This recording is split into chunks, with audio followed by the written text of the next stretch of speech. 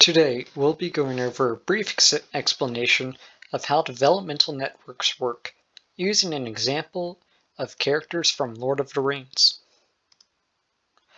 A developmental network is a way in which gene products in an organism activate or inhibit the transcription or actions of other gene products.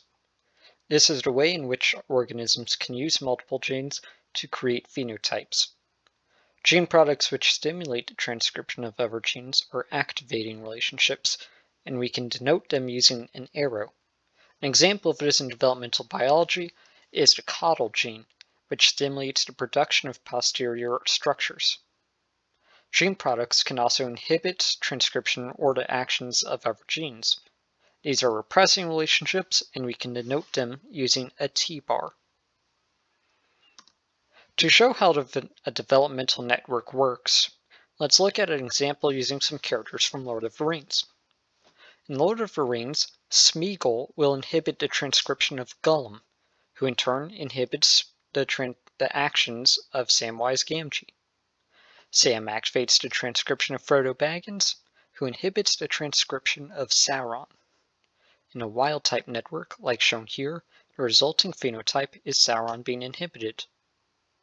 Let's look at a couple of examples of how the network can change if mutations occur.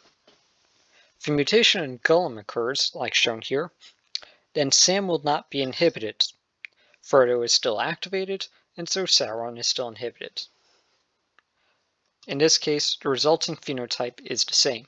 Sauron is inhibited. In a double mutant, we might have both Smeagol and Sam mutated. If Sam doesn't work,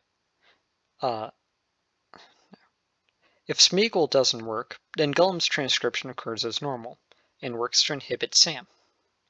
This inhibition doesn't matter though, as Sam is already mutated and cannot stimulate Frodo.